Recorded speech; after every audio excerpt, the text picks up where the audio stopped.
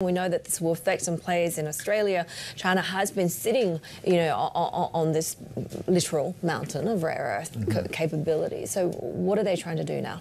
Yeah, we don't actually have a reason for this from the Commerce Ministry, but the context is pretty clear. Of course, this is an environment where the US has curbed chip-making technology. This doesn't affect the export of rare earths themselves, but the technology needed to process them. China's also got about 2/3 of the mining tied up, almost all of the refining as well, 100% of heavy rare earths, 85% of the processing of light rare earths. So China, obviously, through this move, gets to protect its market dominance here.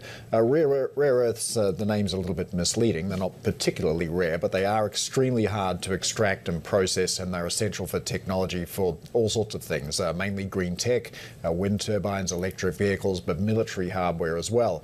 So just again, this does not affect shipments of the finished product, but the technology required to process it, and that's going to make diversification away from China a lot more difficult. Australia wants to compete with China. What are we seeing outside of the country in terms of trying to process rare earths?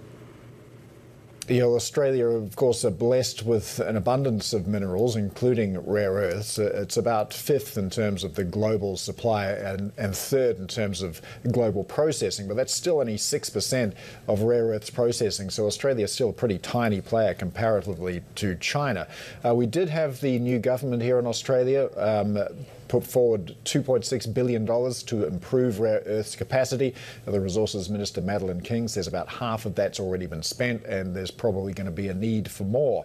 Lynas is the big rare earths company here in Australia. It's really the only major company refining rare earths outside of China.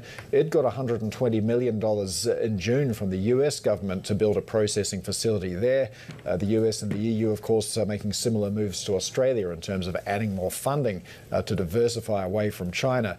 But Madeleine King, Resources Minister here in Australia, says it's a, quote, pipe dream if the rest of the world is expecting to break China's dominance of this market anytime soon.